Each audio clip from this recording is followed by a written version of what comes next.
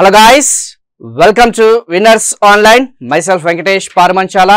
So ఈ session లో మనం డిస్కస్ చేసుకోబోయేది ఇండియన్ ఎకానమీకి సంబంధించిన తెలంగాణ ఎకానమీకి సంబంధించిన Telangana policies and central government schemes నిన్న జరిగిన ఓకేనా తెలంగాణ గ్రూప్ 1 ప్రిలిమినరీ ఎగ్జామినేషన్ కి సంబంధించిన కీ అనేది మనం డీటెయిల్ గా డిస్కస్ చేసుకోవడం జరుగుతుంది. దాదాపు 6 నుంచి 7 గంటలు కూర్చొని ఓకేనమ్మా ఈ యొక్క కీ అనేది తయారు చేయడం జరిగింది. ఆ డాటా అంతా ఏదైతే ఉందో ఆ అనాలిసిస్ పార్ట్ అంతా కూడా చూసుకుంటే ఇప్పటి వరకు కూడా ఏ వెబ్సైట్ లో కూడా లేకపోతే ఏ యొక్క యూట్యూబ్ ఛానల్లో కూడా ఇంత వివరణాత్మకంగా ఈ యొక్క ఎకానమీ రిలేటెడ్ ఆ యొక్క కీ అనేది డిస్కస్ చేయలేదు.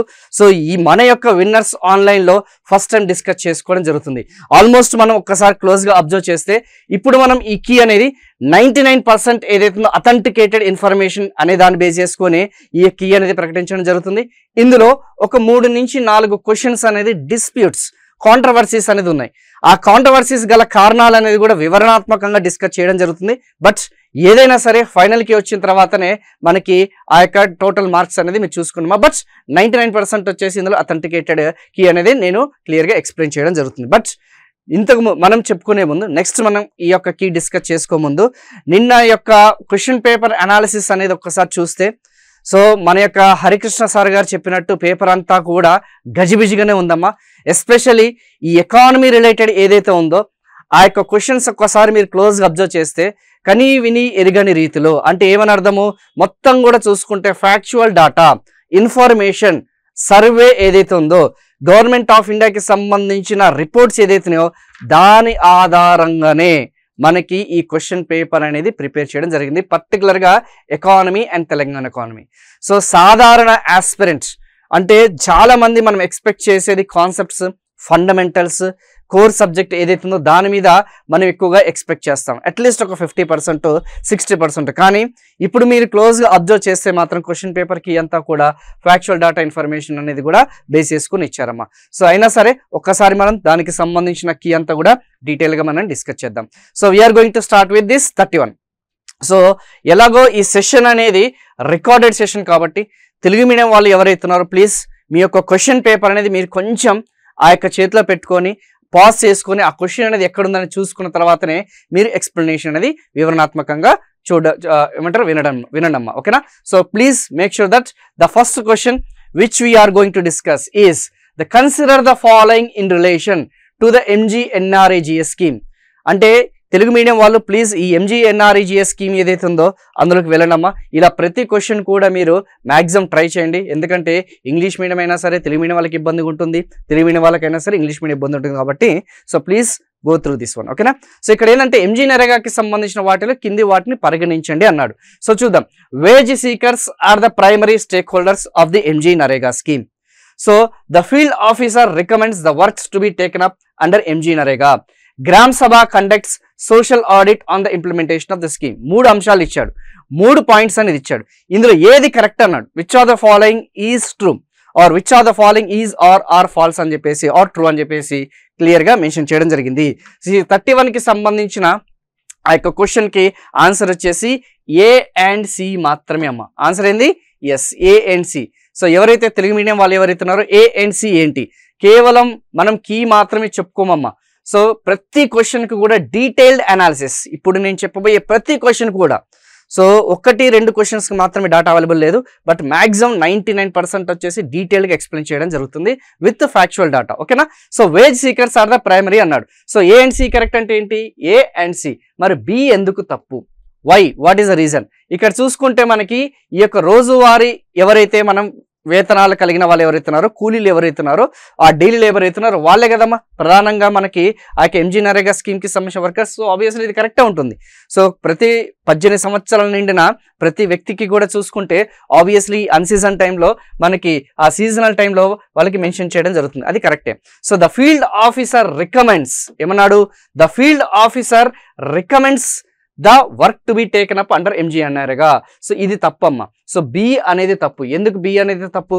ఎందుకంటే ఇక్కడ రికమెండ్ చేసేది ఫీల్డ్ ఆఫీసర్ కాదు, ఇక్కడ రికమెండ్ చేసేది గ్రామ సభ. ఎవరు రికమెండ్ చేస్తారమ్మా? ఆ యొక్క గ్రామ సభ ఏదైతుందో మీ అందరికీ కూడా తెలుసు అనుకుంటా కదా.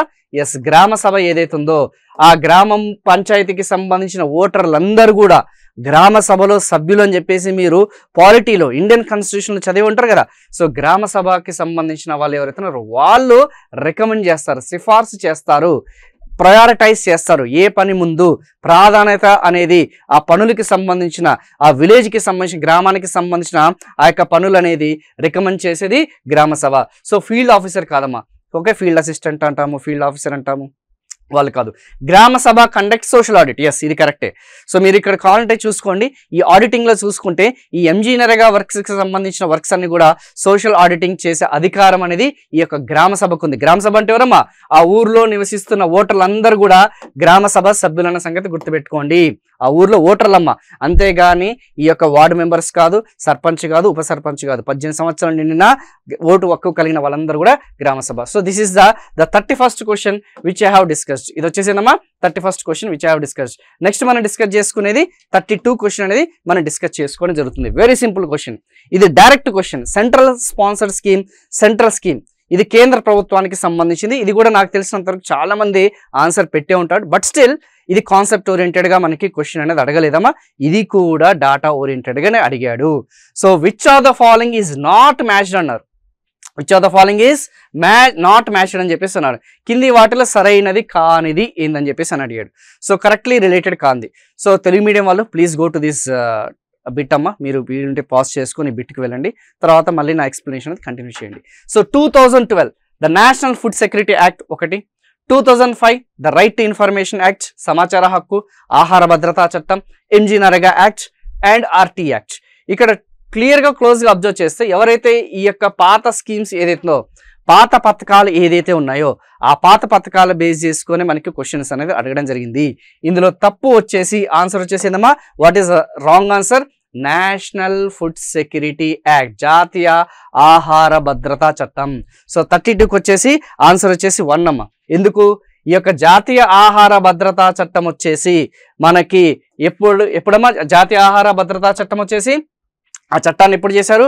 2013, 2013 గుర్తుందా లేదా? ఎస్, భారతదేశంలో దాదాపు 81 కోట్ల మంది భారతీయులకి ఆహార భద్రత కల్పించాలి. గ్రామీణ ప్రాంతంలో అయితే 75%, పట్టణ ప్రాంతంలో అయితే 50% అని చెప్పేసి మీరు చదివే ఉంటారు, గుర్తుందా లేదా? ఎస్, వాళ్ళు ఉన్న వాళ్ళందరికీ, పేద వాళ్ళందరికీ కూడా ఆహార భద్రత కిందకి తీసుకురావాలి అని చెప్పేసి చాలా క్లియర్గా, చాలా స్పష్టంగా చెప్పారు. ఇటీవల కేంద్ర ప్రభుత్వం కూడా 2023 బడ్జెట్లో దాదాపు దీనికోసం 2 లక్షల కోట్లు అనేది వ్యయం చేసిందని చెప్పేసి కూడా మన బడ్జెట్లో మన యొక్క విన్నర్స్ ఆన్లైన్ యాప్లోనే మనం మెన్షన్ చేయడం జరిగింది. ఇక ఎంజీ నరేగా యాక్ట్ 2005, చాలామంది అనుకుంటాను ఇది తప్పు అని చెప్పేసి.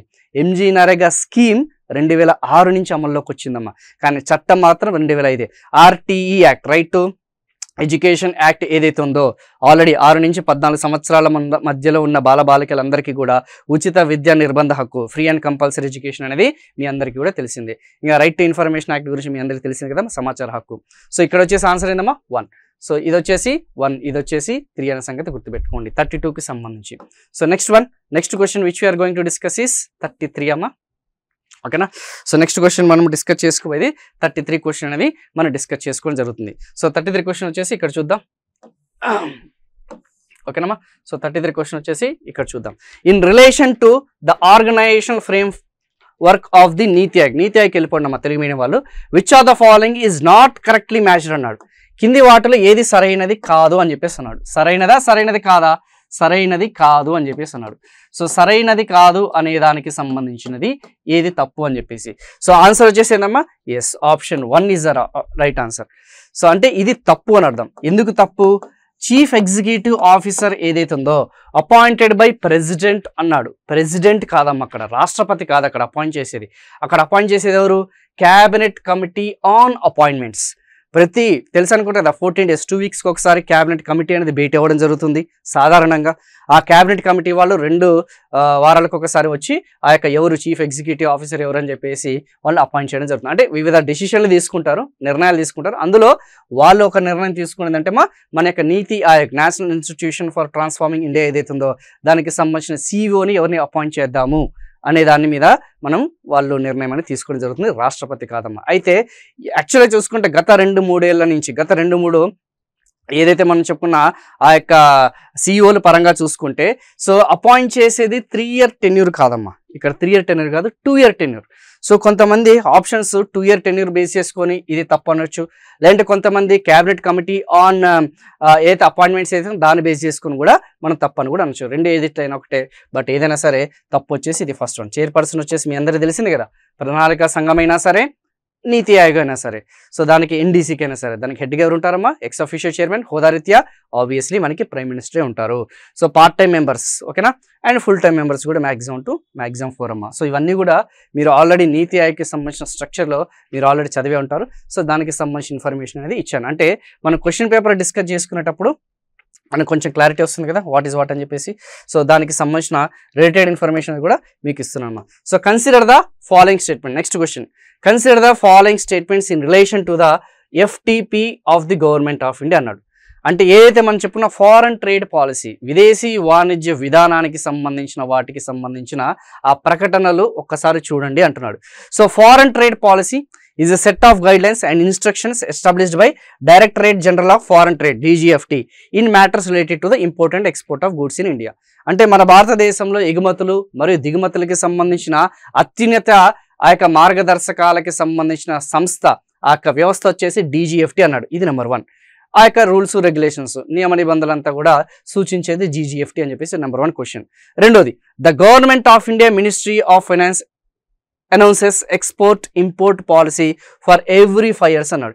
ఇందులో ఏది కరెక్ట్ అన్నాడు, which are the following above statement is are correct అన్నాడు. కింది వాటిలో ఏది కరెక్ట్ ఏది రాంగ్. సో చూడడానికి చాలా ఈజీగా అనిపించిందమ్మా, చాలా మందికి తెలుసు ఏ అనేది కరెక్టే కదా సార్, మేము కూడా చదివాము foreign trade పాలసీస్లో. Very simple statement. ఇది ఏంటంటే డాటా బేస్డ్ కాదమ్మా, ఇది కొంచెం మనకి ఇన్ఫర్మేషన్ ఓరియంటెడ్ ఉంటుంది. అంటే మనకి ఆల్రెడీ ఈ యొక్క పేపర్ ఏదైతే ఉందో మనం చెప్పుకున్న పేపర్ 1లో ట్రేడ్ పాలసీస్ వాణిజ్య విధానాలకి సంబంధించిన అంశంలో ఉంటుంది. యాక్చువల్గా ఎక్స్పోర్ట్ ఇంపోర్ట్ పాలసీ ఏదైతే ఉందో ఎగుమతుల దిగుమతుల విధానాన్ని అనౌన్స్ చేసేది ఫినాన్స్ మినిస్ట్రీ కాదు, ఆర్థిక శాఖ మంత్రి కాదు. ఎవరమ్మా?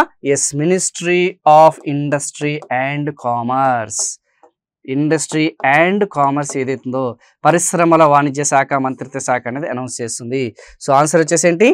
ఎస్, ఏదైతే మనం చెప్పుకున్న 34కి ఆన్సర్ ఏందమ్మా? 34 దానికి ఎస్ ఆన్సర్ వచ్చేసి ఓన్లీ అన్న సంగతి గుర్తుపెట్టుకోండి. సో ఎగ్జిమ్ పాలసీని అనౌన్స్ చేసేది ministry of industry and commerce అన్న సంగతి గుర్తుపెట్టుకోండి. So next question which we are going to discuss is 35th question అమ్మా. తెలుగు మీడియం వాళ్ళ 35కి వెళ్ళండి. So health and wellness centres under Ayushman Bharat గుర్తుందా లేదా? ఎస్, ఆ యొక్క ఆయుష్మాన్ భారత్ ఏదైతుందో 5 లక్షల వరకు ఉచితంగా ఫ్రీ ఇన్సూరెన్స్ ఆరోగ్య బీమా కల్పిస్తుందా లేదా? అందులో భాగంగానే దాదాపు 1,50,000 ఇఫ్ ఐఎమ్ నాట్ రాంగ్ 1,50,000కి సంబంధించిన ఆ యొక్క హెల్త్ అండ్ వెల్నెస్ సెంటర్స్ అనేది ఎస్టాబ్లిష్ చేయాలని చెప్పేసి చాలా క్లియర్గా చాలా స్పష్టంగా వాళ్ళు మెన్షన్ చేయడం జరిగింది. ఆ యొక్క ఏదైతే మనం చెప్పుకున్న జన్ధన్ ఆరోగ్య యోజన పథకం కింద ఆర్ మనం చెప్పుకున్న ఆయుష్మాన్ భారత్ కింద. అయితే దానికి సంబంధించిన అంశాలు చూద్దాం. So care in pregnancy and child birth, ఏదైతే మనం చెప్పిన ప్రెగ్నెన్సీ టైంలో కానీ ఆ యొక్క చిన్నపిల్లలకి సంబంధించిన ఆరోగ్య సంరక్షణ చూసుకోవడం, మేనేజ్మెంట్ ఆఫ్ కమ్యూనికేబుల్ డిజీజెస్ సంబంధించిన వాటిని నిర్వహణ, బేసిక్ ఓరల్ హెల్త్ కేర్ సాధారణ ఆరోగ్య సేవలు, screening and basic management of mental health ailments. కింది వాటిలో ఏది సరైనది అని చెప్పేసి అన్నాడమ్మా. కింది వాటిలో ఏది సరైనది? సో ఆన్సర్ వచ్చేసి ABCD అన్నీ కూడా కరెక్టే. 35కి సంబంధించింది ఏందమ్మా? అన్నీ కూడా కరెక్ట్ అన్న సంగతి గుర్తుపెట్టుకోండి. So ABCD is the right answer. 35కి సంబంధించిందమ్మా. Yes, ABCD is the right answer అన్న సంగతి గుర్తుపెట్టుకోండి. సో ఇది కేవలం care in pregnancy child health బర్తే కాదమ్మా, దీంతో పాటు నాన్ కమ్యూనికేబుల్ డిజీజెస్ ఉన్నాయి. ఇది ఎలాంటి అంశాలు అనేది వాళ్ళు ఆరోగ్య సేవలను అందించడం జరుగుతుంది. కమ్యూనికేబుల్ డిజీజే కాదు, నాన్ కమ్యూనికేబుల్ డిజీజెస్ ఎమర్జెన్సీ టైంలో అంటే డీసెంట్రలైజ్ చేశారమ్మా. సింపుల్గా చెప్పాలంటే ఇప్పుడు తెలంగాణలో కానీ ఆంధ్రప్రదేశ్లో కానీ ప్రతి గ్రామానికి కూడా ప్రతి గ్రామ పంచాయతీకి కూడా ఒక ప్రైమరీ హెల్త్ కేర్ సెంటర్ ఉండాలి అని చెప్పేసి మీరు చదువుతూ ఉన్నారు కదా. ఎస్, బస్తీ దవాఖానాలు అని చెప్పేసి అక్కడ వచ్చేసి urban clinics, urban health clinics అని చెప్పేసి, ఇక్కడ వచ్చేసి విలేజ్ హెల్త్ క్లినిక్స్ అని చెప్పేసి, అక్కడ కూడా గ్రామీణ ప్రాంతాల్లో కూడా విలేజ్ హెల్త్ క్లినిక్స్, అవన్నీ కూడా ఇందులో భాగంగానే. సో ఐ థింక్ మీ అందరికి కూడా అలా కోరిలేట్ చేసుకోండి. కాకపోతే స్టేట్ గవర్నమెంట్స్ ఇవన్నీ కూడా రాష్ట్ర ప్రభుత్వ పథకాలుగా ప్రొజెక్ట్ చేసుకుంటున్నాయి. బట్ యాక్చువల్ చెప్పాలంటే ఈ హెల్త్ అండ్ వెల్నెస్ సెంటర్స్ ఏదైతున్నాయో అక్కడ అవన్నీ కూడా ఇందులో భాగం వస్తుందమ్మా. ఎస్, దీనిలో ఆయుష్మాన్ భారత్ కిందకి వస్తున్న సంగతి గుర్తుపెట్టుకుని అన్నీ ఉన్నాయి. సో ఇది it's basic level question. So నాకు తెలిసినంత వరకు ఇది కొంచెం ఈజీ అనమ్మా, అంత టఫ్ ఏం కాదు. So next one 36 trade infrastructure, ఇది డైరెక్ట్ క్వశ్చన్. ఇది మినిస్ట్రీస్, మంత్రిత్వ శాఖల గురించి కొంచెం అవగాహన ఉన్న వాళ్ళకి ఇది కొంచెం ఈజీగానే ఉంటుందమ్మా. So trade infrastructure for export schemes టైఈఈఎస్ is mainly implemented by అని చెప్పేసి అన్నాడు. సో ఏదైతే టైస్కి సంబంధించిన స్కీమ్ ఏదైతే ఉందో ఆ పథకం అనేది ఎవరు అమలు చేస్తున్నారు? So answer వచ్చేసిందమ్మా yes, ministry of commerce and industry, government of India. So ఎవరమ్మా? ఇన్ఫ్రాస్ట్రక్చర్కి సంబంధించిన ఆ యొక్క వ్యాపార ఏదైతే అవస్థాపన సౌకర్యాలకి సంబంధించిన ఎగుమతుల పథకం అనేది, ఆ టైస్ పథకం అనేది ministry of commerce and industry అండర్లో పనిచేస్తుంది. ఇది డైరెక్ట్ క్వశ్చన్ అమ్మా. దీనిలో పెద్దగా దానికి సంబంధించిన ఎక్స్ప్లెనేషన్ అనేది ఏం లేదు, ఇట్స్ అ డైరెక్ట్ క్వశ్చన్. ఏంటంటే మన భారతదేశంలో ఏదైతే మనం చెప్పిన భారత్మాల, సాగర్మాల లాంటి పథకాలు ఉన్నాయి కదమ్మా, ఇవన్నీ కూడా చూసుకుంటే వీళ్ళ ఆధారంలోనే ఉంటాయన్న సంగతి గుర్తుపెట్టుకోండి. ఓకేనా? Yes, very very very very important. Next one 36 అయిపోయింది. డైరెక్ట్గా మనము ఇక 83కి వెళ్ళిపోదామమ్మా. సో మ్యాక్సిమం ఇన్ఫర్మేషన్ అంతా కూడా చూసుకుంటే మీరు క్వశ్చన్స్ అన్నీ కూడా సో ఒక నార్మల్ ఆస్పిరెంట్ చేసే విధంగా అయితే క్వశ్చన్ పేపర్ లేదమ్మా. సో డెఫినెట్గా కొంచెం టఫ్గానే వచ్చింది. ఎకానమీ రిలేటెడ్ అయితే మాత్రం I can assure that it is not that much off easy. ఏదో ఒక 5 to 7 బిట్స్ మాత్రం కొంచెం ఈజీగా మనం చేయగలుగుతాం, కానీ other than that it is somewhat టఫర్. So ఎవరు కూడా ఎక్స్పెక్ట్ చేయలేదు. 83 క్వశ్చన్. సో ఎవరైతే తెలుగు మీడియం వాళ్ళు ఉన్నారో please go through this one అమ్మా. ఓకేనా? ఇది 83 question. I think it's related to some social development and economy. అయినా సరే నేను డిస్కస్ చేస్తానమ్మా. ఇదేంటంటే ఉమెన్ చైల్డ్, ట్రైబల్, లేకపోతే మనం చెప్పుకున్న ఏదైతే పథకానికి సంబంధించింది కాబట్టి నేను డైరెక్ట్గా డిస్కస్ చేస్తున్నాను. సో ఏమన్నాడంటే the integrated education for disabled children scheme was launched అని అన్నాడు. సో ఆన్సర్ వచ్చేసి డైరెక్ట్ క్వశ్చన్ అమ్మా, 1974. ఇది ఆన్సర్ వచ్చేసింది 1974లో దీన్ని లాంచ్ చేయడం జరిగింది. ఎప్పుడు లాంచ్ చేశారు? 1974. ఇది మనకి ప్లానింగ్లో, ప్రణాళికలో ఉంటుందమ్మా. సో యాక్చువల్గా ఏంటంటే ఎవరికైనా సరే మైల్డ్ ఏదైతే మనం చెప్పుకున్న డిజేబుల్డ్ ఉంటుంది కదమ్మా, సో అల్ప అంగత్వం అంగవైకల్యం కలిగిన వాళ్ళ దగ్గర నుంచి మోడరేట్, మైల్డ్ టు మోడరేట్, సాధారణంగా. సో అల్ప నుంచి సాధారణ అంగవైకల్యం కలిగిన వాళ్ళకి, డిజేబుల్డ్ పిల్లలు ఎవరైతున్నారో, అంగవైకల్యం కలిగిన పిల్లలు ఎవరైతున్నారో, అంగవైకల్యం కలిగిన ఆ యొక్క పిల్లలు ఎవరైతున్నారో వాళ్ళకి ఎడ్యుకేషనల్ ఆపర్చునిటీస్ అనేది ప్రొవైడ్ చేయడం, విద్యా అవకాశాలను ప్రమోట్ చేయడం అనమాట. ఏం అవకాశాలు? ఆ యొక్క విద్యా అవకాశాలు ఏదైతున్నాయో ఆ యొక్క విద్యా అవకాశాలు అనేది అందించడం అనేది ఈ యొక్క IEDS పథకం యొక్క మెయిన్ ఉద్దేశం. వాళ్ళకు కూడా ఫార్మల్ ఎడ్యుకేషన్ సిస్టంలోకి, ఓకేనా, సో అనేది అందించడం అనేది దీని యొక్క పథకం యొక్క ముఖ్య ఉద్దేశం అన్న సంగతి గుర్తుపెట్టుకోండి. ఓకేనా?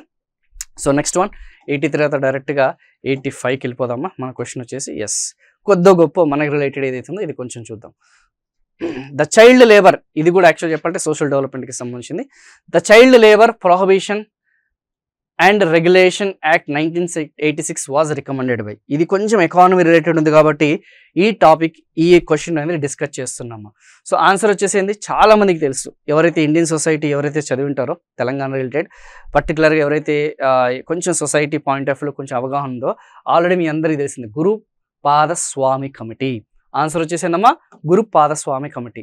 సో ఇది కొంచెం మనము we can try for elimination try చేయొచ్చమ్మా. ఏదైతే మనం చెప్పుకున్నా బాల కార్మికులకి సంబంధించిన నిషేధిత నియంత్రణ చట్టం అనేది ఎవరు రికమెండ్ చేశారు, ఎవరు సిఫార్సు చేశారని చెప్పేసి గురుపాదస్వామి కమిటీ. ఎలా చేయొచ్చు మనము? సో దావే కమిటీ ఉందమ్మా. దావే కమిటీ దేనికి సంబంధించింది? పెన్షన్స్, తెలుసు కదా, అవ్యవస్థీకృత రంగంలో అసంఘటిత రంగ కార్మికులకి సంబంధించిన పెన్షన్. అలా మీకు కొంచెం అవగాహన ఉంటే ఇది కొంచెం ఈజీ అమ్మా. కొఠారి కమిషన్ గురించి మీ అందరికీ తెలిసిందే కదా. ఎస్, విద్య ఏదైతే విద్యకి సంబంధించిన కమిటీ. నరసింహం కమిటీ, బ్యాంకింగ్ సంస్కరణలు. ఐ థింక్ ఇవన్నీ కూడా మీకు కొంచెం ఈ రెండు కూడా కొంచెం అవగాహన ఉంటే at least you can try to elimination మెథడ్లో దీనికి కొంచెం మనం క్వశ్చన్ అనేది ఆన్సర్ చేయొచ్చు అన్న సంగతి గుర్తుపెట్టుకోండి. అంత ఈజీ కాదు, but still you can try it. అంత ఈజీ అయితే కాదు, but you can try it అన్న సంగతి గుర్తుపెట్టుకోండి. నెక్స్ట్ వన్ 87 క్వశ్చన్ అమ్మా. సో నెక్స్ట్ వన్ వచ్చేసి 87 ఎస్. సో 87కి సంబంధించిన question. So consider the following statements on tribal సబ్ప్లాన్స్. Tribal సబ్ప్లాన్స్ కదా ఏదైతే గిరిజనులకి సంబంధించిన ఆ యొక్క ఉప ప్రణాళికకి సంబంధించిందమ్మా. ఇవన్నీ కూడా చూసుకుంటే కొంచెం చూసుకోండి. ఇవన్నీ కూడా 87కి సంబంధించింది. ఆన్సర్ వచ్చేసి 4. ఓకేనమ్మా, ACD only. So answer వచ్చేసిందమ్మా ACD. So ACD అంటే తెలుసు కదా, కనిపిస్తుంది కదా. ఎస్, 87కి సంబంధించింది వచ్చేసి దానికి సంబంధించిన ఎక్స్ప్లెనేషన్ అనేది మాత్రం ఇస్తానమ్మా. సో ఎందుకంటే ఇది డైరెక్ట్గా మనకి ఆ యొక్క ఉప పథకానికి సంబంధించిన ఏదైతే ట్రైబల్ సబ్ ప్లాన్కి సంబంధించింది కాబట్టి. సో ఇక్కడ ఏమన్నా అడిగాడు, tribal sub plan came in to existent అన్నాడు. ఆ యొక్క గిరిజనులకి సంబంధించిన ఉప ప్రణాళికలు 1974, 1975 అని చెప్పేసి అన్నాడు. ఎస్, ఇది కరెక్టేనమ్మా. ఇది ఎందుకు రాగానే చెప్తాను, వెయిట్.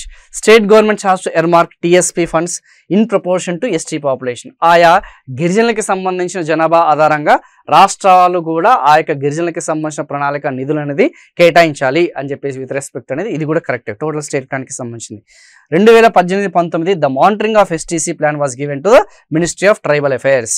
ఆ యొక్క మినిస్ట్రీ ఆఫ్ ట్రైబల్ అఫైర్స్ ఏదైతుందో, ఆ మానిటరింగ్ ఏదైతుందో ఆ యొక్క ట్రైబల్ అఫైర్స్కి అనేది ఇవ్వడం కూడా కరెక్టే. కానీ after the మర్జన్ of plan and non plan the TSP was renamed as scheduled tribe component by the ministry of tribal affairs కాదమ్మా, మినిస్ట్రీ ఆఫ్ ఫినాన్స్ అది. ఓకేనా, ఆన్సర్ వచ్చేసింది ఫినాన్స్కి సంబంధించింది అది. సో మినిస్ట్రీ ఆఫ్ ట్రైబల్ కాదు, మినిస్ట్రీ ఆఫ్ ఫినాన్స్ అనేది. ఇది కొంచెం కాంప్లికేటెడే, బట్ స్టిల్ మేము కూడా అక్కడ కొంచెం డీటెయిల్డ్గా అనాలిసిస్ అయిన తర్వాత మాత్రమే ఈ యొక్క SC/ST సబ్ ప్లాన్ అనేది దొరికిన తర్వాత మాత్రమే మేము దీన్ని ఆన్సర్ చేయగలుగుతున్నాము.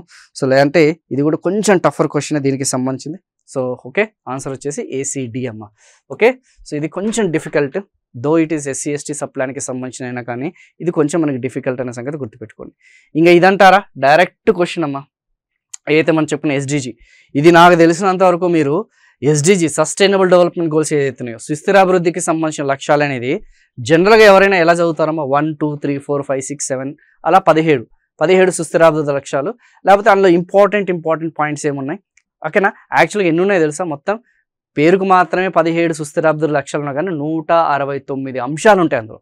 ఆ 169 అంశాలు దేనికి సంబంధించిన సార్ అంటే చూడండి, ఇక్కడ చాలా తెలివిగా 3.1, 3.2, 3.3, 3.4, 3.5, 3.6, 3.7 అలా మొత్తం చూసుకుంటూ 169 లక్ష్యాలు ఉంటాయి. ఇందులోనే ఈ 17 అంశాలని 169 టార్గెట్లకు విభజించడం జరిగింది. అయితే ఇప్పుడు వాడు ఎంత తెలివిగా ఈ క్వశ్చన్ అనేది ఎంత టఫ్గా, తెలివిగానే కదమ్మా, వెరీ టఫ్ క్వశ్చన్ ఇది. ఇది ఎవ్వరు కూడా ఆన్సర్ చేయలేరు. ఈవెన్ మనం చూసుకుంటే తోపు ఏదైతే మేము సుస్థిరాభివృద్ధిలో కానీ ఎన్విరాన్మెంట్లో కానీ మేము తోపు అన్న వాళ్ళు కూడా అంత ఈజీ కదా. బట్ ఒక్కటి మాత్రం కొంచెం ఈజీగా మనము దీనికి ఆన్సర్ చేయొచ్చు, అది వచ్చేసి 2.2 మాత్రం కొంచెం తెలివిగా ఇచ్చాడు. సో మేబీ 1-2 ఆప్షన్స్ మాత్రం మనం ఎలిమినేట్ చేసే విధంగా మాత్రం అది ఉంటుందన్న సంగతి గుర్తుపెట్టుకోండి. ఆబ్వియస్లీ A3 అనేది మనకి ఇక్కడ ఉందిగా, ఎస్ అంటే ఒకటి మాత్రం మనం ఈజీగా ఎలిమినేట్ చేసే విధంగా ఉందమ్మా. బట్ మిగతాయి మాత్రం కొంచెం టఫ్గానే ఉన్నాయని చెప్పొచ్చు. దీనికి సంబంధించిన ఆన్సర్ వచ్చేసిందమ్మా. ఇది ఆల్రెడీ మీరు బుక్లో చూసినా కానీ మీకు తెలుస్తుంది, డైరెక్ట్ క్వశ్చనే. బట్ ఏమంటారంటే information oriented question, factual data question అడగడం జరిగింది. ఓకేనా, సో ఇన్ఫర్మేషన్ అనమాట. SDG గోల్స్లో మీరు ఒక్కసారి 3.1 చూడండి, 3.3 చూడండి, 3.7 చూడండి, దానికి మ్యాచ్ అయ్యే విధంగా ఉంటాయి. సో ఆన్సర్ డైరెక్ట్గా పెట్టేస్తున్నామా, A3. సో ఆబ్వియస్లీ మనం A3 అని చెప్పుకున్నాం. అండ్ B1 SDG టార్గెట్ 3 వచ్చేసి reduce the global maternity mortality, మాతృత్వ మరణాల రేట్ అనేది 70కి తగ్గించాలి. And Telangana has already reached 43, తెలుసు అనుకుంటే కదా, 43కి రీచ్ అయిపోయాం. సో C4, సో ఏదైతే మనం చెప్పుకున్నా SDG టార్గెట్ 3.3 వచ్చేసి మనకి ఎయిడ్స్, ఏదైతే మనం చెప్పుకున్న నాన్ కమ్యూనికేబుల్ డిజీజ్ ఉంటాయి కదమ్మా, అవి వాటిని అన్నింటిని కూడా మనం పూర్తి స్థాయిలో దాన్ని నివారించడము.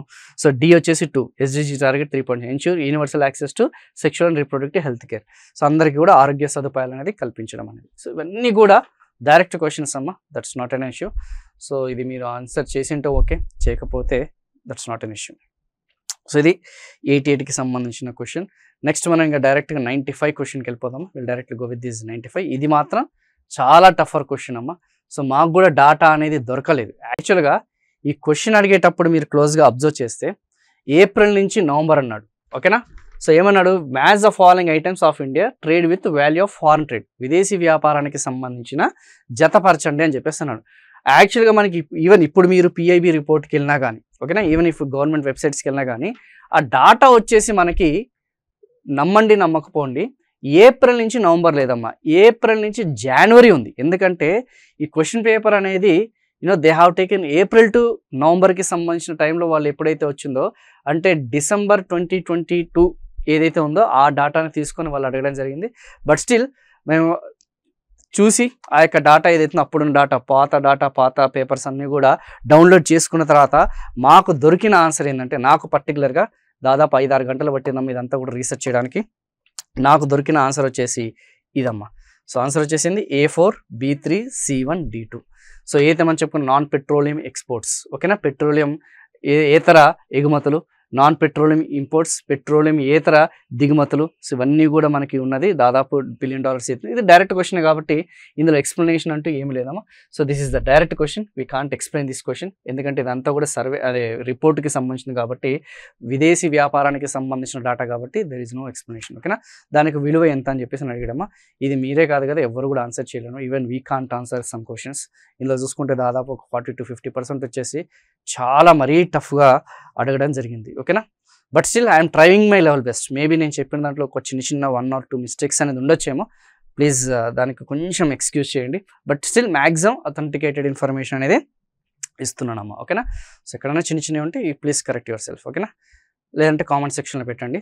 I will be very happy that if you correct మీ. ఓకేనా, నేను కూడా చూసుకొని నెక్స్ట్ టైం దాన్ని కరెక్ట్ చేస్తాను. ఫైనల్కి వచ్చిన తర్వాత ఒకసారి కరెక్ట్ చేస్తాను. So next one, consider the following statements related to industrial corridor development programme in India. So మీ అందరికీ తెలుసు అనుకుంటారు కదా, పారిశ్రామిక వాడలకి సంబంధించిన అభివృద్ధి ఏదైతే వాటి కింది వాటిలో ఏది సరైనది అని అడిగాడు. ఆన్సర్ 1, అదే ఆప్షన్ 1 వచ్చేసి గవర్నమెంట్ ఆఫ్ ఇండియా. ఓకేనమ్మా, government of India has adapted the strategy of developing industrial corridors. ఓకేనా, in partnership with state governments and private investors. కరెక్టే కదమ్మా. సో ఏదైతే మనం చెప్పుకున్న ఇండస్ట్రియల్ కారిడార్స్ గుర్తుందా, ఈవెన్ మన తెలంగాణ రాష్ట్రానికి కూడా చూసుకుంటే హైదరాబాద్ బెంగళూరు ఇండస్ట్రియల్ కారిడార్, అదే ఆంధ్ర ప్రాంతానికి చూసుకుంటే మనకి Chennai Bengaluru industrial corridor, Chennai Vizag industrial corridor. So తెలుసు అనుకుంటే ముంబై ఢిల్లీ ఆర్ ముంబై పూణే, ముంబైకి సంబంధించిన బెంగళూరు ఇండస్ట్రియల్ కారిడార్స్, ఇవన్నీ కూడా కారిడార్స్ అనమాట. ఓకేనా, ఆ ఇండస్ట్రియల్ కారిడార్స్ అనేది అభివృద్ధి పరుస్తున్నారు. సో అందులో భాగంగా ప్రైవేట్ ప్లేయర్స్తో కూడా, ఓకేనా, ఆసియా డెవలప్మెంట్ బ్యాంక్ అని చెప్పేసి, లేకపోతే జికా అని చెప్పేసి, ఓకేనా, వరల్డ్ బ్యాంకు, ఇవన్నీ యొక్క సహాయంతో ప్రైవేట్ ఇన్వెస్టర్స్తోని రాష్ట్ర ప్రభుత్వాలు కేంద్ర ప్రభుత్వం అందరూ కలిసి develop చేస్తున్నారమ్మా. And the object of this program is to develop greenfield industrial reasons areas notes with sustainable infrastructure. So and ensure plug and play infrastructure at the plot level. అంతే కదమ్మా. సో వీళ్ళకందరికీ కూడా అవస్థాపన సౌకర్యాలు, మౌలిక సదుపాయాలు కల్పించి డైరెక్ట్గా ఇండస్ట్రీస్ ఎవరైతే ఉన్నారో పరిశ్రమలు అందరూ కూడా డైరెక్ట్ ప్లగ్ అండ్ ప్లే అంటే రెడీమేడ్ ఇన్ఫ్రాస్ట్రక్చర్ వాటికి డెవలప్ చేయడం అనేది, అండ్ గ్రీన్ఫీల్డ్ ఇన్వెస్ట్మెంట్స్. సో వీటిని నోట్స్ ద్వారా వాటిని డెవలప్ చేస్తున్నాం అనడమా. నోట్స్ అంటే ఏంది, ఫర్ ఎగ్జాంపుల్ ఇప్పుడు హైదరాబాద్కి సంబంధించిన, బెంగళూరుకి సంబంధించిన ఇండస్ట్రియల్ కారిడార్ ఉంది, దానికి సంబంధించిన నోడ్ ఎక్కడుంది, ఓరువకల్ ఎక్కడుంది, కర్నూలు. అందుకే ఆ యొక్క ఉయ్యాలవాడ నరసింహారెడ్డికి సంబంధించిన ఆ ఎయిర్పోర్ట్ కూడా నిర్మించడానికి గల ప్రధానమైన కారణం ఈ యొక్క ఇండస్ట్రియల్ కారిడార్లో భాగమే అమ్మ. సో అందరికీ క్లారిటీ వచ్చింది కదా. So I think I just given a brief idea.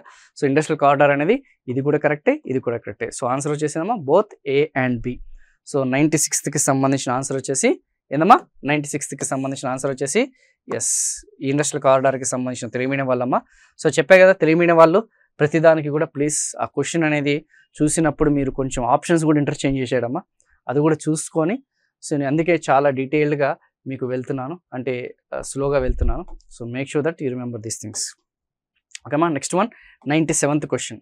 Yes, ఇది చాలా టఫర్ క్వశ్చన్ అమ్మా, ది టఫస్ట్ క్వశ్చన్. ఈవెన్ మాకు కూడా డాటా ఎతకడానికి చాలా ఇబ్బంది పడ్డాం. అది ఎక్కడో గవర్నమెంట్ ఆఫ్ ఇండియాకి సంబంధించిన రిపోర్ట్స్లో ఉంది. ఇది arrange the following states in ascending order. Ascending అంటే అవరోహణ క్రమం, అంటే లో నుంచి high based on the amount of subsidies release to the states by the central government in the year 2021 under the north east industrial and investment promotion policy.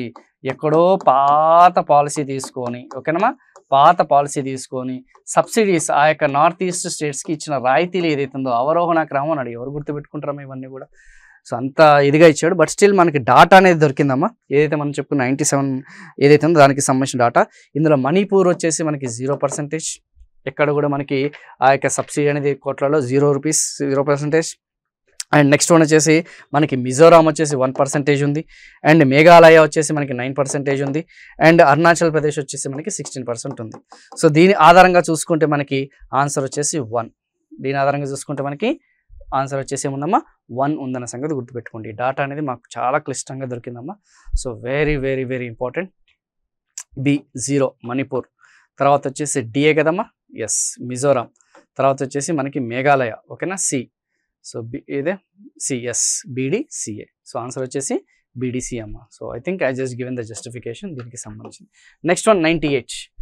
ఇది కూడా కొంచెం ఇదైతే నా దగ్గర డాటా అనేది అవైలబుల్ లేదమ్మా. So there is no data. So చెప్పే కదమ్మా కొన్ని వాటికి నా దగ్గర కూడా డాటా లేదు అని చెప్పేసి. సో చాలామందికి ఈ క్వశ్చన్కి సంబంధించిన ఆన్సర్ అనేది నాకైతే దొరకలేదు. If it is possible please me comment సెక్షన్లో ఒక్కసారి మీరు ఆన్సర్ చేస్తే మిగతా మన స్టూడెంట్స్ కూడా దాన్ని చూసుకుంటారు. మేబీ అన్నీ కూడా మాకే తెలియాలని రూల్ ఏం లేదు, బట్ మ్యాక్సిమం మేము 99% ఇన్ఫర్మేషన్ అనేది ఇస్తున్నాము. ఎక్కడో 1 or 2 డాటా మాత్రం మా దగ్గర ఆ 2021 అరేంజ్ అండ్ అసెండింగ్ ఆర్డర్ అన్నాడు, అవరోహణ క్రమం.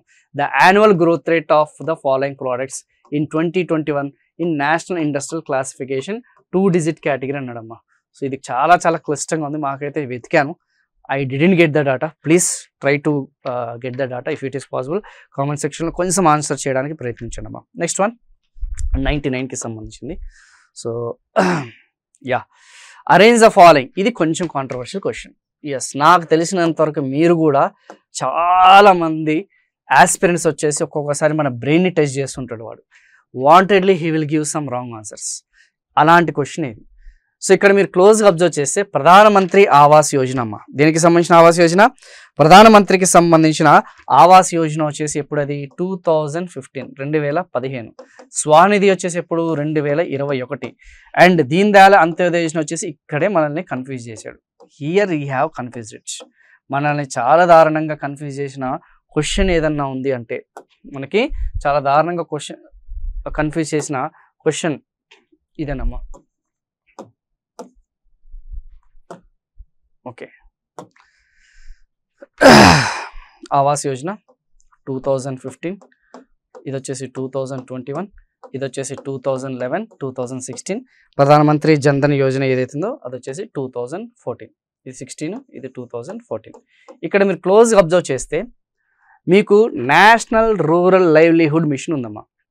ఒకవేళ ఈ క్వశ్చన్ అనేది వాడు నేషనల్ రూరల్ లైవ్లీహుడ్ మిషన్ 2011 ఏదైతుందో ఇది ఆధారంగా తీసుకొని ఒకవేళ ఆప్షన్స్ అనేది ఇస్తే, ఏది దీని ఆధారంగా తీసుకొని ఒకవేళ ఆప్షన్ అనేది ఇస్తే ఆన్సర్ వచ్చేసి సిడిఏబి అమ్మ. సిడిఏబి. సో సిడిఏబి అనేది మీ అందరికి కూడా క్లియర్గా తెలుస్తుంది కదా. ఎస్సి అంటే ఏమని అర్థము? 2011 నేషనల్ రూరల్ లైవ్లీహుడ్ మిషన్. గుర్తుందా లేదా? దీన్నే మనం ఆజీవికా పథకం అని చెప్పేసి అంటాం. గ్రామీణ ప్రాంతాల్లో స్వయం ఉపాధి పథకం. గుర్తొచ్చిందా లేదా? ఎస్, ఏదైతే మనం చెప్పుకున్న సెల్ఫ్ హెల్ప్ గ్రూప్స్కి కానీ, మనం చెప్పుకున్న కోఆపరేటివ్ సొసైటీకి కానీ, యూత్కి కానీ గ్రూప్గా ఫామ్ అయ్యి వాళ్ళకి స్వయం ఉపాధి పథకం అనేది అందిస్తుంది. Next one D.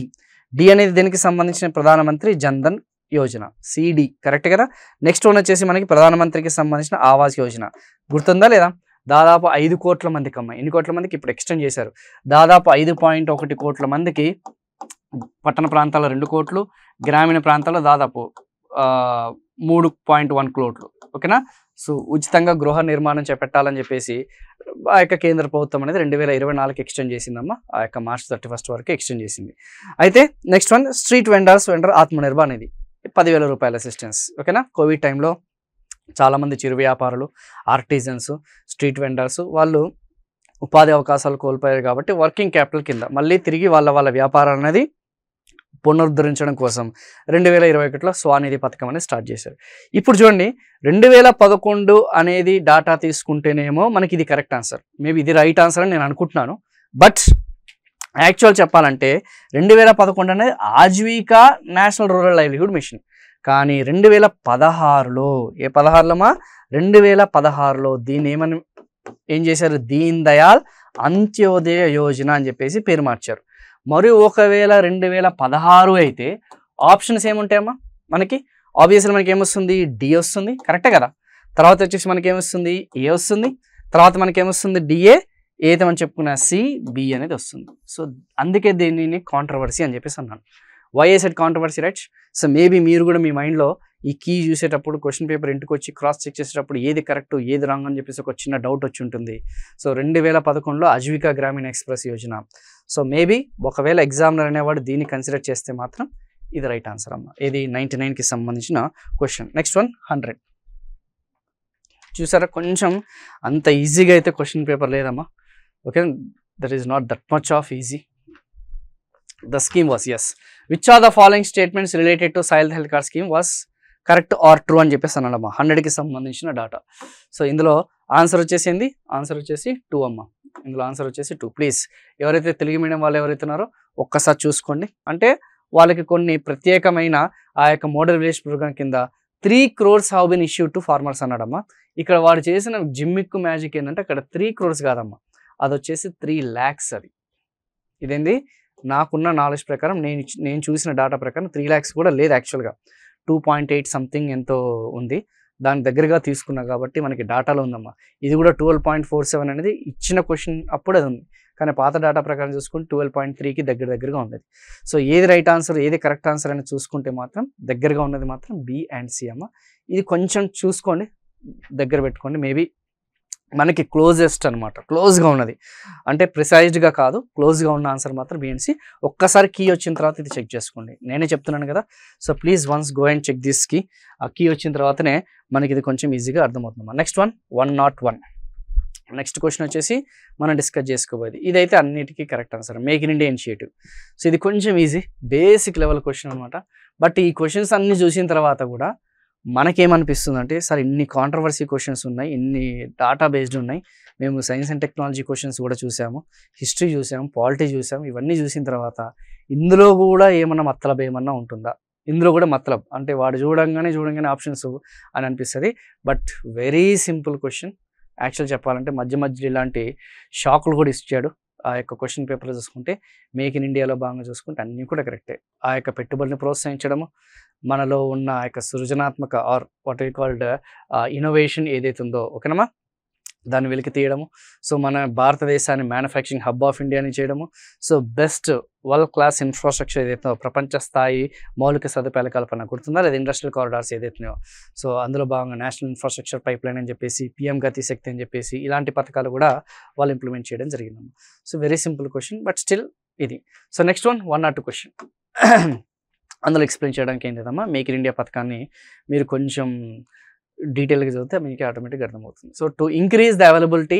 And reduce cost of fertilisers the central government introduced 1 nation 1 fertilisers అన్నాడు యాక్చువల్గా భారతదేశం ఏంటంటే సబ్సిడీలు రాయితీలను తగ్గించాలన్న ఉద్దేశంతో మనకున్న ఆ యొక్క కేంద్ర ప్రభుత్వానికి సంబంధించిన ఆ యొక్క యూరియా ఏదైతుందో ఫర్టిలైజర్స్ ఏదైతుందో ఎన్పికే డిఏపి ఉంటాయి కదా అన్నిటిని కూడా ఒకే పేరుతో పిలుస్తున్నారు ఆ పేరేంటి అని అడుగుతున్నాడమ్మా ఆ పేరు ఏందమ్మా ఆన్సర్ వచ్చేసి ఎస్ భారత్ బ్రాండ్ నేమ్ ఏం బ్రాండ్ నేమో ఏ బ్రాండ్ నేమ్తో వాళ్ళు రిలీజ్ చేస్తున్నారు భారత్ అనే brand name so Bharat NPK Bharat DAP Bharat urea ఇలా వాళ్ళు భారత్ బ్రాండ్తో అంతేగాని ఈ సమైక్య భారత్ కాదు విశాల భారత్ కాదు ఏకతా భారత్ కూడా కాదు సో ఓన్లీ జస్ట్ భారత్ అది కొంచెం డాటా కాబట్టి కొంచెం ఇది చూసుకున్నామా నెక్స్ట్ 103 క్వశ్చన్ ఇది బాగా చూడడానికి డెప్త్గా అనుకుంటాం కానీ కొంచెం ఎవరైతే నీతి ఆయోగ్కి సంబంధించిన హెల్త్ ఇండెక్స్ ఆరోగ్య సూచి ఎవరైతే కొంచెం డెప్త్గా చదువుతారో ఇది వాళ్ళకి కొంచెం ఈజీ అమ్మ ఎవ్రీ 2019 అనుకుంటా ఇఫ్ ఐఎమ్ నాట్ రాంగ్ నీతి ఆయోగ్కి సంబంధించిన డాటా అనేది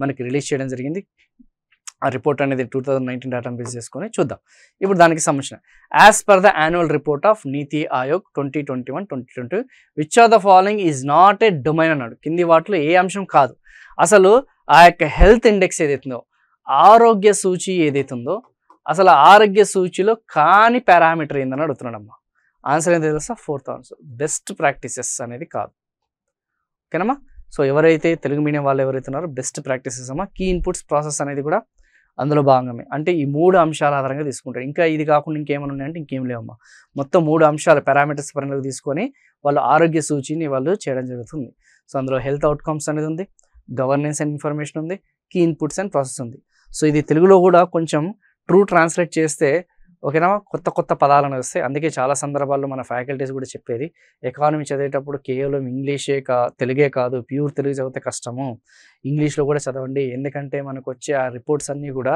దీన్ని బేస్ చేసుకుని ఉంటాయి అని చెప్పేసి చాలా సందర్భాల్లో మన వాళ్ళు చెప్పింటారు అది ఇక్కడ మనకి తెలిసి వస్తుంది ఓకేనా ఎస్ నెక్స్ట్ 1 సో 103కి వచ్చేసి బెస్ట్ ప్రాక్టీసెస్ అమ్మ so 4th option next 104 arrange the following states arrange the following states among the bigger states whose population densities were highest as per the census of India in descending order అన్నాడమ్మా descending order అంటే ఏంది పై నుంచి కిందికి అంటే high నుంచి లో so మనకి భారతదేశంలో చూసుకుంటే మీ అందరికీ కూడా ఆ యొక్క జనసాంద్రత అనేది ఓకేనా జనసాంద్రత అనేది డిసెండింగ్ ఆర్డర్ ఓకేనా సో ఆ డిసెండింగ్ ఆర్డర్ అనేది హైయెస్ట్ ఏముంటుందమ్మా ఫస్ట్ హైయెస్ట్ నుంచి లోయెస్టే కదా డిసెండింగ్ అంటే ఏంది హైయెస్ట్ నుంచి లోయెస్ట్ సో హైయెస్ట్ వచ్చేసింది ఎస్ బీహార్ అనేది అత్యధిక జనసాంద్రత కలిగిన రాష్ట్రం వచ్చేసి బీహార్ సో బీహార్ తర్వాత ఏముందో తెలుసమ్మా, వెస్ట్ బెంగాల్. సో చాలా మంది ఏమనుకుంటారు, సార్ వెస్ట్ బెంగాల్ కదా అని చెప్పేసి. యాక్చువల్గా వెస్ట్ బెంగాల్కి బీహార్కి ఉన్న డిఫరెన్స్ ఏంటంటే 2001 వరకు చూసుకుంటే అత్యధిక జనసాంద్రత కలిగినది వెస్ట్ బెంగాల్, తర్వాత బీహార్. కానీ ట్విస్ట్ ఏంటంటే 2011లో అత్యధిక జనసాంద్రత కలిగినది బీహార్ అయింది, తర్వాత వచ్చేసి మనకి వెస్ట్ బెంగాల్ అయింది. ఓకేనమ్మా. సో తర్వాత వచ్చేసి కేరళ బి. ఇది డైరెక్ట్ క్వశ్చన్ అమ్మా.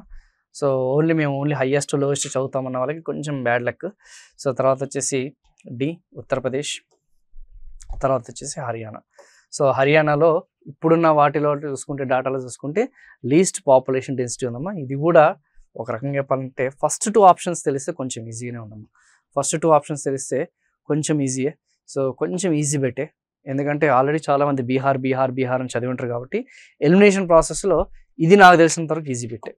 ఎలిమినేషన్ ప్రాసెస్లో చూసుకుంటూ పోతే ఇది కొంచెం ఈజీ, ఇది కూడా కొంచెం బెటరే అమ్మ. ఓకే, చైల్డ్ సెక్స్ రేషియో, బాలబాలికలకి సంబంధించిన ఆ యొక్క లింగ నిష్పత్తి. సో బాలబాలికలకి సంబంధించిన లింగ నిష్పత్తి చూసుకుంటే లీస్ట్ ఏముంటుందమ్మా, లింగ నిష్పత్తి అయినా బాలబాలికల లింగ నిష్పత్తి అయినా ఆబ్వియస్లీ హర్యానానే కదా. సో ఆబ్వియస్లీ ఈ 105కి సంబంధించిన ఏదైతే క్వశ్చన్కి ఆన్సర్ వచ్చేసి ఇది. Very simple, very easy. So Haryana అనేది లీస్ట్ A3, ఇది ఒక్కటి చాలు. ఇది కూడా మీరు ఎలిమినేషన్ చేయొచ్చు. ఎలిమినేషన్ ఎందుకు చేయొచ్చు, మీకు ఇది ఒక్కటి తెలిస్తే చాలు. ఇది కూడా అంతే, బీహార్ అనేది ఒక్కటి తెలిస్తే చాలు. ఇది కొంచెం ఈజీనమ్మా. ఈ పాపులేషన్ బేస్ చేసుకుని ఒక టఫ్ అని అనుకున్నామే కానీ సో కొంచెం ఈజీగానే అడిగాడు. ఈ A3 అనేది ఒక్కటి తెలిస్తే సరిపోతుంది, మిగతాదన్నీ కూడా ఆటోమేటిక్గా బై డిఫాల్ట్గా మనం దాన్ని ఆన్సర్ చేయొచ్చు. It's a very direct question. So ఓకేనా. Next 106 question. Yes, which are consider the following pairs అని చెప్పేసి అన్నాడు. So which are the following pairs are correctly matched అన్నాడు. కింది వాటిలో ఏది కరెక్ట్ అన్నాడు. సో అందులో పిఎం మిత్ర స్కీమ్ అన్నాడమ్మా. పిఎం మిత్ర స్కీమ్ వచ్చేసి related improvement of transport facility, రవాణా సౌకర్యాలు మెరుగుపరచడం కోసం పిఎం మిత్ర స్కీమా కాదమ్మా. ఇది వచ్చేసి టెక్స్టైల్, ఇది వచ్చేసి ఏంటమ్మా టెక్స్టైల్, వస్త్ర రంగానికి సంబంధించిన మెరుగుపరచడం. ఉదయమి Bharat scheme, yes, related to MSME. ఉదయమి అంటే కదా రిజిస్ట్రేషన్స్ అనమాట. ఎంఎస్ఎంఈలు మీరు రిజిస్టర్ చేసుకోవాలనుకుంటే ఉదయమికి సంబంధించిన ప్లాట్ఫామ్కి వెళ్ళాలి. అందులోకి వెళ్ళి రిజిస్టర్ చేస్తేనే మనకి రాయితీలు ఇవ్వడము, లేకపోతే మనకి కావాల్సిన ప్రోత్సాహకాలు ఇవ్వడము, సబ్సిడీస్ ఇవ్వడం అన్నీ కూడా జరుగుతాయి. Ramp scheme, yes, ramp scheme అనేది ఇది వరల్డ్ బ్యాంక్కి సంబంధించిందమ్మా. కానీ రిలేటెడ్ అంటే క్రెడిట్ లింక్డ్ సబ్సిడీ స్కీమే. ఇది కూడా ఆపత్కర సమయంలో కోవిడ్ టైంలో ఈ యొక్క మైక్రో స్మాల్ మీడియం ఎంటర్ప్రైజ్ ఉంటాయి కదమ్మా, సేమ్ ఎంఎస్ఎంఈస్ ఏది మంచుకున్న సూక్ష్మ చిన్న మధ్య తరహా పరిశ్రమలు ఏదైతే వాటికి ప్రోత్సాహకాలు అందించడం కోసం, అంతేగాని లార్జ్ కాదు. సో ఇది తప్పు. ఓకేనమ్మా. సో ఏ తప్పు, సి తప్పు. ఆన్సర్ ఏంది ఫేమ్ ఇండియా 2 తెలుసు అనుకుంటా కదా. ఎస్, 1 కిలోవాట్కి దాదాపు 10,000 రూపాయలు సబ్సిడీ అనేది ఇవ్వడం. ఎలక్ట్రికల్ వెహికల్స్ ఏదైతే పబ్లిక్ ట్రాన్స్పోర్ట్ వెహికల్స్ అయితే ఎంకరేజ్ చేయడం కోసం. సో ఆన్సర్ ఏందమ్మా, ఇక్కడ చూడంగానే అర్థమైపోతుంది. సో ఆన్సర్ వచ్చేసి B and D is the right answer. So option వచ్చేసి 106(4). సో కొన్ని ఈ స్కీమ్స్ రిలేటెడ్ ఏదైతే సెంట్రల్ స్కీమ్స్ రిలేటెడ్ అవుతున్నాయో డైరెక్ట్గా కాకుండా కానీ కొంచెం ఇండైరెక్ట్గా మనకి కొన్ని ఆన్సర్ చేయొచ్చు. ఎలిమినేషన్ ప్రాసెస్లో అయితే చేయొచ్చమ్మా.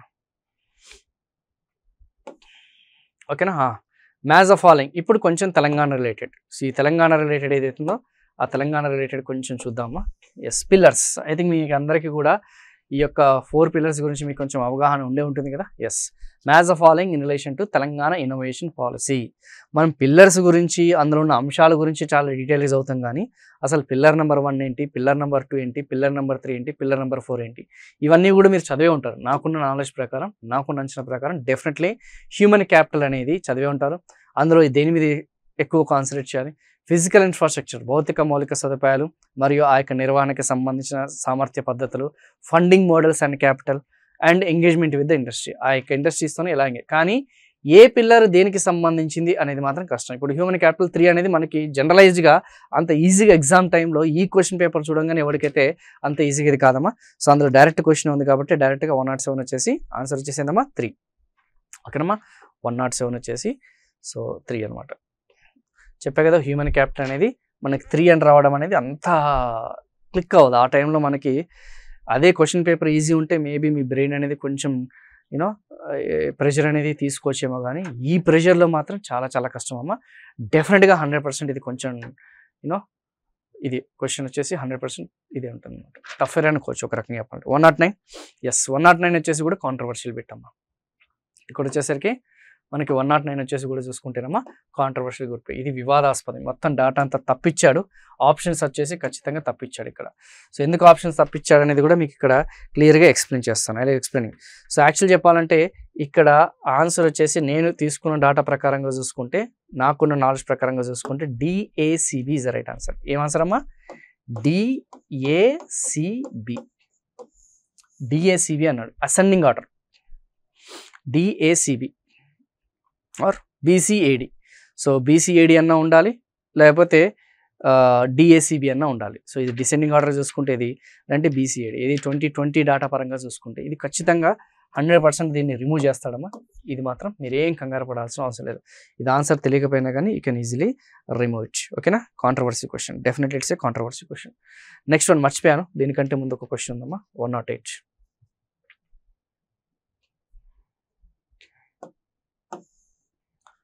ఎస్, 108 క్వశ్చన్ ఎక్కడ ఉంది? 107. Yes. Which are the following statements related to Rythu Bandhu? రైతు బంధుకి సంబంధించిన క్వశ్చన్ అమ్మ ఇది. రైతు బంధుకి సంబంధించిన క్వశ్చన్ అనేది ఒక్కసారి మనం ఎక్స్ప్లెయిన్ చేస్తాం. రైతు బంధుకి సంబంధించిన క్వశ్చన్ ఏమన్నాడు? Which are the following statements are correct అన్నాడు. కింది వాటిలో ఏ స్టేట్మెంట్స్ కరెక్ట్ అని చెప్పేసి అన్నాడు. ఇన్ 2020 తెలంగాణ బడ్జెట్లో 65.4% of agriculture budget was earmarked for Rythu Bandhu. అంటే వ్యవసాయ రంగంలో రైతు బంధుకి అలకేట్ చేసింది, ఓకే, కేటాయించింది 65%. అంటే మొత్తం బడ్జెట్లో కాదమ్మా, వ్యవసాయ రంగంలో రైతు బంధుకి కేటాయించింది 65%. ఇది నెంబర్ 1. మొత్తం బడ్జెట్లో రైతు బంధు కేటాయించింది 7.7%. ఇది సెకండ్. మొత్తం బడ్జెట్లో 7.7%. ఓన్లీ వ్యవసాయ రంగంలో మాత్రం అగ్రికల్చర్ బడ్జెట్, అదే వ్యవసాయ బడ్జెట్లో మాత్రం 65.4%. Telangana government launch Rythu Bandhu scheme in 2016. ఇది మూడోది. ఇన్ 2020, ఓకేనా, 80% of the Rythu Bandhu scheme are marginal and small farmers. So కింది వాటిలో ఏది కరెక్ట్ అని చెప్పేసి అన్నాడమ్మా. కింది వాటిలో ఏది కరెక్ట్ అని చెప్పేసి చాలా స్పష్టంగా ఇవ్వడం జరిగింది 108కి సంబంధించింది. సో ఆన్సర్ వచ్చేసి ఏందమ్మా? ఎస్. ఏంటి వచ్చి ఆన్సర్? కింది వాటిలో ఇది తెలంగాణకి సంబంధించిన రైతు బంధు ఇది కరెక్టా? తప్పు. ఎందుకు తప్పు? లాంచ్ చేసింది 2018లో కాబట్టి, ఖరీఫ్ సీజన్లో కాబట్టి. 80% ఆఫ్ ది రైతు బంధ కాదు, ఇది 90%. ఎంత పర్సెంటేజ్? 90%. కాబట్టి ఒక్కసారి చూసుకున్నామా, 76% ప్లస్ 14%. అంటే 76% వచ్చేసి మార్జినల్ ఫార్మర్స్, ఏదైతే మనం చెప్పుకున్న ఉపాంత రైతులు. 14% వచ్చే 14% వచ్చేసి మనకి చిన్న రైతులు, ఓకేనా, చిన్న రైతులు. మొత్తం కలిపితే 90%. సో ఇది కూడా తప్పు, ఓకేనా. అండ్ ఇది correct answer. Actually be only అనేది రైట్ ఆన్సర్. ఇది కొంచెం టఫర్ క్వశ్చనే. సో ఎందుకు ఏ కాదు అనేది ఒక చిన్న డౌట్ వస్తుంది మీకు. సార్ దీన్ని మేము ఎలా ఎగ్జాక్ట్గా ఫిగర్ తెలియకపోయినా కానీ మేము దాన్ని ఎలా ఎలిమినేట్ చేయాలి? మీరు ఒక్కసారి చదువుతున్నామా, మనకి అగ్రికల్చర్ పంప్ సెట్ సబ్సిడీ అనేది ఉంది, గుర్తుందా లేదా? అగ్రికల్చర్ పంప్ సెట్స్ అంటే ఏంది? మన తెలంగాణ రాష్ట్రంలో దాదాపు 25 లక్షల అగ్రికల్చర్ పంప్ సెట్స్ ఉన్నాయి. ఎన్ని పంప్ సెట్స్ ఉన్నామా? 25 lakhs అగ్రికల్చర్ పంప్ సెట్స్ ఉన్నాయి. 24/7 365 days వాళ్ళకి ఉచితంగా విద్యుత్ అనేది సప్లై అనేది ఇస్తున్నారు. అందులో మొత్తం సబ్సిడీ ఎంత తెలుసామా? తెలంగాణ అగ్రికల్చర్ బడ్జెట్లో అదే 40% ఉంది. ఆ పాయింట్ తెలిస్తే దీన్ని మీరు ఈజీగా ఆన్సర్ చేయొచ్చు, కానీ డైరెక్ట్గా మాత్రం తెలియదమ్మా. ఇది మాకు కూడా ఈ డేటా దొరకలేదు. నేను ఆ పాయింట్ బేస్ చేసుకొని బి అనేది రైట్ ఆన్సర్ అంటున్నాను. ఒక్కసారి కీ అనేది చూసుకోండి. ఎందుకంటే మీరు కావాలంటే 2020లో కానీ 2022 సర్వేలో కూడా చూడండి, దాదాపు 40%, ఓకేనా, ఏదైతే మనం చెప్పుకున్న ఏదైతే వ్యయంలో అగ్రికల్చర్ బడ్జెట్లో 40% మనకి ఆ యొక్క సబ్సిడీ, ఎలక్ట్రిసిటీ సబ్సిడీకి పోతుంది, అగ్రికల్చర్ పంప్ సెట్ సబ్సిడీకి పోతుంది. 26 లక్షలు సంథింగ్ ఎంత ఉంటుందమ్మా, ఎగ్జాక్ట్గా తెలియదు, 26 lakhs ఎంత ఉంటుంది. ఆ పాయింట్ అనేది తెలిస్తే మనకి ఇది కొంచెం ఈజీ. ఆ పాయింట్ తెలియకపోతే మాత్రం ఈ బి అనేది పెట్టడం అనేది చాలా చాలా కష్టం. కొంచెం తెలంగాణ ఎకానమీ మీద in detail are Telangana agriculture మీద బాగా డెప్త్గా మనకు అవగాహన ఉంటే తప్పితే దీనికి మనం ఆన్సర్ చేయలేమమ్మా. 108కి సంబంధించింది. నెక్స్ట్ 109. ఇది కూడా కొంచెం కాంట్రవర్షియల్ పెట్టే. 109కి సంబంధించింది ఆల్రెడీ మనం చెప్పుకున్నాం కదా. ఎస్, 109కి సంబంధించింది ఏదైతుందో అది కొంచెం ఆల్రెడీ ఎక్స్ప్లెయిన్ చేశాను కదా. ఎస్. నెక్స్ట్ 110. ఎస్, 110 వచ్చేసి ఇది చాలా డెప్త్గా ఇచ్చాడమ్మా. ఈ క్వశ్చన్ వచ్చేసి చాలా అంటే చాలా డెప్త్. మేము కూడా ఎక్స్పెక్ట్ చేయలేదు ఇంత డెప్త్గా ఇస్తాడని చెప్పేసి. We couldn't also expect it. ఇంత డీటెయిల్డ్గా కూడా డాటాని కూడా మనం డాటాతోని మనం ఆడుకోవచ్చు. చెప్పే కదమ్మా మనకి అంతా కూడా డాటాతో ఆడుకున్నాడు, he has played with the data అని చెప్పేసి. సో ఇక్కడ 110 పరంగా చూసుకుంటే మనకి అదొక్కసారి మీకు ఎక్స్ప్లెయిన్ చేస్తానమ్మా. So what is 110 answer? డైరెక్ట్గా ఆన్సర్కి వెళ్ళిపోతాను. ఏ అండ్ డి ఓన్లీ. ఏ అనేది కరెక్ట్ అంటున్నాడు, డి అనేది కరెక్ట్ అంటున్నాడు. బి అండ్ సి రాంగ్ అని చెప్పేసి అంటున్నాడు. Why B and C wrong? ఇక్కడ ఇంట్రెస్ట్ సబ్సిడీ వచ్చేసి మనకి 6% per annum ఉంది కదమ్మా. ఇంట్రెస్ట్ సబ్సిడీ వచ్చేసి 6% per annum కాదమ్మా. సో ఇంట్రెస్ట్ సబ్సిడీ వచ్చేసి 8% per annum. ఇది ఎవడు చదువుతాడు చెప్పండి ఎంత డీటెయిల్గా? నెంబర్ 1. లేదు ఉన్న దాంట్లో 75% వడ్డీ. ఇంట్రెస్ట్ రేట్ అనేది 75%. ఇంట్రెస్ట్ సబ్సిడీ వచ్చేసి ఎంతమ్మా? 75%. ఇదన్నా ఉంటుంది, ఆప్షన్లో 8% అని ఉంటుంది. సో 6% అనేది కాదు. ఇంకోటి పవర్ సబ్సిడీ వచ్చేసి స్లాబ్స్ ఉంటాయి. ఏమని? 50 పైసలు, 1 rupee, excuse me guys, 1.5 rupees, 2 rupees ఉంటుంది స్లాబ్. 2 రూపీస్ అనమాట, up to 2 rupees, not 1.5 rupees. అలా చూసుకుంటే బి అండ్ సి అనేది తప్పు, ఏ అండ్ డి అనేది కరెక్ట్. ఇది 110కి సంబంధించిందమ్మా. Very very very important. But still exam అయిపోయింది. సో జస్ట్ కీ మాత్రమే చూస్తున్నారు కాబట్టి నాకు తెలిసి మీరు కీ మీదనే దృష్టి పెడుతున్నారు. తర్వాత కీ వచ్చిన తర్వాత మీరు excuse me sir answer చేస్తున్నారమ్మా. So next 109, 110 అయిపోయింది. నెక్స్ట్ 121కి వెళ్ళిపోదాం. డైరెక్ట్గా మనకేముంది? So we are going to with this 121. ఇంకా మనంతా కూడా మధ్యలో వరల్డ్ జాగ్రఫీ అడిగాడు, వరల్డ్ హిస్టరీ అడిగాడు. Yes, Iraq 120. Okay 121. Next question. Yes 121. Yes 121 is which one is the right answer? ఇది కూడా డాటాను బేస్ చేసుకున్నాను. పైగా ఈ డాటా కూడా ఏంటంటే అమ్మా తెలంగాణ రిలేటెడ్ నేను బాగా క్లోజ్గా అబ్జర్వ్ చేసిందంటే జనరల్గా మనము నెక్స్ట్ మంత్ ఎగ్జామ్ ఉంది, లేదంటే ఇంకో 2 monthsలో ఎగ్జామ్ ఉంది అనుకుంటే సర్వే అనేది దేని అంశం ఆధారంగా సర్వే చదువుతామా? వర్స్ట్ కేసెస్లో 2023లో రిలీజ్ అయిన సోషియో ఎకనామిక్ సర్వే డాటా మనం చదువుతాం. లేదు అనుకుంటే కొంచెం అంటే ఎక్కువ నేను ఖచ్చితంగా క్రాక్ చేయాలనుకున్న వాళ్ళు 2021 సర్వే కూడా చదువుతారు. కానీ ఇక్కడ డాటా అంతా కూడా చూసుకుంటే మ్యాక్సిమం వాడు 2020 సర్వే అడిగాడు, 2 ఏళ్ల క్రితం అడిగాడు. సో దీన్ని బట్టి మనకు అర్థం అవ్వాలి వాళ్ళు డాటా అంతా కూడా అనాలిసిస్ అంతా కూడా లాస్ట్ 2 years బ్యాక్ ఉన్న డాటా, తెలంగాణకి సంబంధించింది మాత్రం 2 years బ్యాక్ తీసుకున్నాడు అమ్మ. ఓకే, అందుకే సర్వే 2020 అన్ని క్వశ్చన్స్ చూడండి. మ్యాక్సిమం సర్వే 2020 అనే దాని మీదనే మనకి ఎక్కువ ఫోకస్ చేయడం జరిగింది. సో ఇక్కడ వచ్చేసరికి ఆన్సర్ ఏందమ్మా? దీనికి బేస్ చేసుకొని చూసుకుంటే ఆప్షన్ వచ్చేసి only A. So consider the following statements in relation to the RBI working paper అన్నాడు. ఆర్బీఐకి సంబంధించిన పేపర్ డాటాను అడిగాడమ్మా. అంటే ఈ డాటా అంతా కూడా ఎక్కడ దొరుకుతుంది మనకి? ఆర్బీఐలో. అది కూడా ఫిస్కల్ పాలసీస్, కోస విధానాలు తెలుసు కూడా. Fiscal policies, performance and yield spreads on market borrowings in India. అంటే మన భారతదేశంలో వివిధ రాష్ట్రాలకి సంబంధించిన రుణాలు, మార్కెట్ రుణాలు అనేది ఏ శాతం తీసుకున్నారు, ఆ ఈచ్ ఇండివిజువల్ డాటా అనేది జనవరి 2023 వరకు ఏంటి అనేది అడిగాడు. So though it is RBI data. So చూద్దాం. So the average డెప్ట్ to GDP తెలుసు కదా, డెప్ట్ టు జీడిపి ఆ యొక్క రేషియో అనేది 2014 నుంచి 2018 వాజ్ 16.1% అన్నాడు. సో అది గుర్తుపెట్టుకోవడం చాలా కష్టం, బట్ ఇదైతే రైట్ ఆన్సర్. కష్టమే, బట్ ఇది రైట్ ఆన్సర్. మాకున్న ఇన్ఫర్మేషన్ మేము ఇచ్చిన sources. And the states percentage of own revenue generation in total receipts is డిటోరేటింగ్ fast అన్నాడు. అంటే ఏమని అర్థము? మన రెవెన్యూ అనేది, మన రెవెన్యూ రిసిప్ట్స్ ఏదైతున్నాయో, మన రెవెన్యూ రాబడులు అనేది రోజు రోజుకి దిగజారిపోతున్నాయి అని అన్నాడు. అది కరెక్టా? కరెక్ట్ కాదు కదా. సో స్టేట్ జీడిపిలో చూసుకుంటే మనకి పెరుగుతూ ఉన్నాయి, మన రెవెన్యూ రిసిప్ట్స్ అనేది, రెవెన్యూ రాబడులు అనేది పెరుగుతూ ఉన్నాయి. సో ఇది ఖచ్చితంగా రాంగ్. బి అనేది రాంగ్ అమ్మ, బి అనేది రాంగ్. సో ఇది మాత్రం కరెక్ట్. సో అది డైరెక్ట్ ఫ్యాక్ట్ క్వశ్చన్ కాబట్టి ఇక మనం ఏం చేయలేము. So next 122. సో 122 కూడా కొంచెం మనకి కాంట్రవర్షియల్ డాటా అమ్మ. 122 చూసుకుంటే ఆన్సర్, కరెక్ట్ ఆన్సర్ వచ్చేసి బీడీసీఏ. బీడీఏసీ కాదు, యాక్చువల్గా BDCA is the right answer. ఇది చూద్దాం. నాకు తెలిసినంత ఇది కీ అనేది తప్పు, కీలోనే తప్పు ఉన్నాయి. సో మొత్తంగా చూసుకుంటే మనకి ఆటో రిక్షాలు ఎలా తప్పు సార్ అని చెప్పేసి మీకు ఒక డౌట్ వస్తే, ఆటో రిక్షాలు వచ్చేసి మనకి 4.5. ఇది కావాలంటే మనకి రీసెంట్గా 2023లో రిలీజ్ చేసిన అందులో ఉంటుందమ్మా ఈ డాటా అంతా కూడా. కావాలంటే ఒకసారి ఇన్ఫ్రాస్ట్రక్చర్కి వెళ్ళండి, ఓకేనా? ఇన్ఫ్రాస్ట్రక్చర్కి వెళ్ళండి, మొత్తం ఒక గ్రాఫ్ వేస్తాడు. హైయెస్ట్ వచ్చేసి మనకి 2 మోటార్ సైకిల్ అనేది హైయెస్ట్ ఉంటాయి, దాదాపు 1.5 ఎంత ఉంటాయి. అలా చూసుకుంటే ఆటో రిక్షాలు వచ్చేసి మనకి ఎంత ఉన్నాయి? 4.5 lakhs ఉన్నాయి. మోటార్ కార్స్ వచ్చేసి మనకి ఎంత ఉన్నాయి? 19 lakhs ఉన్నాయి. గూడ్స్ క్యారియర్ సర్వీసెస్ వచ్చేసి 6 లక్షలు అని చెప్పేసి ఉంది. ట్రాక్టర్స్ అండ్ ఇదైతే ఉందో 6.8 lakhs ఉంది. ఇలా చూసుకుంటే మాత్రం మనకి ఆప్షన్ బీడీసీఏ. సో అది కొంచెం చూసుకోండి అమ్మా, ఖచ్చితంగా ఆన్సర్ అనేది ఇది ఉంటుంది. లేదనుకుంటే మాత్రం చూద్దాం, వీ హ్యావ్ టు వెయిట్. ఇది కొంచెం అబ్జర్వేషన్లో పెట్టండి, బిట్ అనేది కొంచెం అబ్జర్వేషన్లో పెట్టండి. చెప్పే కదా కొన్ని కాంట్రవర్షియల్ బిట్ అని చెప్పేసి ఉన్నాయని చెప్పేసి, please keep this observation bit. Maybe ఒకవేళ if I'm wrong please comment సెక్షన్లో ఒక్కసారి చూసుకోండి, పోస్ట్ చేయండి, కరెక్ట్ డాటాని పోస్ట్ చేయండి. I will make sure that correct my self.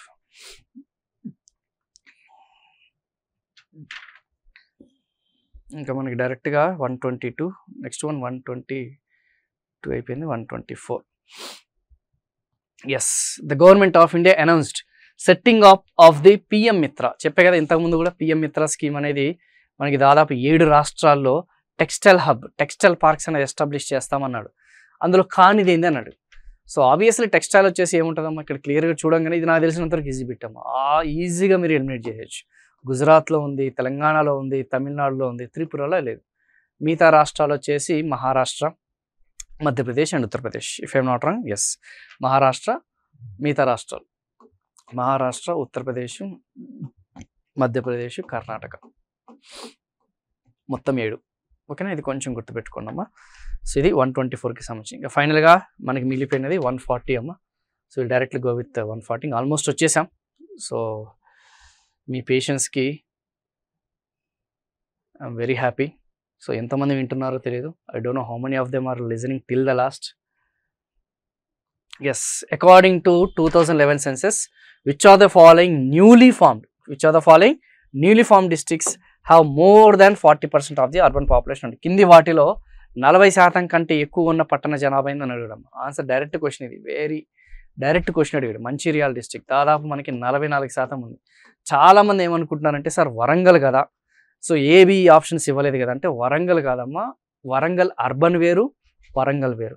Warangal urban అనుకో దాదాపు 74% వచ్చేసి పట్టణ జనాభా ఉంది.